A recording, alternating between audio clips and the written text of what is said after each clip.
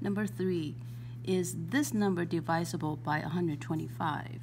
So we know that 125 is 5 multiplied 25, and 25 is 5 multiplied 5. So you got 3 5s multiplying together is a 5 to the power of 3.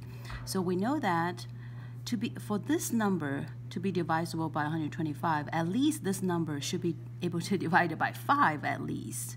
We know the characteristics of this number be able to divide it by 5, which is the singles has to be 0 or 5. So we can see that the singles is 8, so this total number cannot be divided by this number.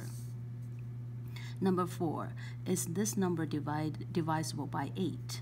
So we need to break this number down.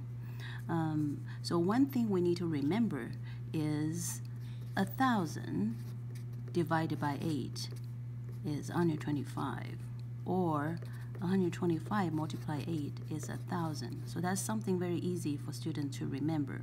And also, the other number we want a student to remember is 25 multiplied 4 is 100. So we'll use that in later, or 25 multiplied 8 is 200. So now let's come back and break this number. 98778 equals to 987000 plus 778. So divisible by 8. Every 1,000 can be divided by 8. Okay, so this number can be divided by 8. Now the question is whether this number can be divided by 8. 778. If we use this, we break this up in every 200. So we have 200 plus 200 plus 200 plus 178. Okay, so every 200 can be divided by 8. So this can be divided by 8. Question is whether this one can be divided by 8. So this one is 160 plus 18. 160 divided by 8 is 20, right? So this one cannot be divided by 8. So the total cannot be divided by 8. Number 5. Is 775 divisible by 25? So let's look at this first part. 775, again, just keep using the technique to break this number down. You have 700 plus 75.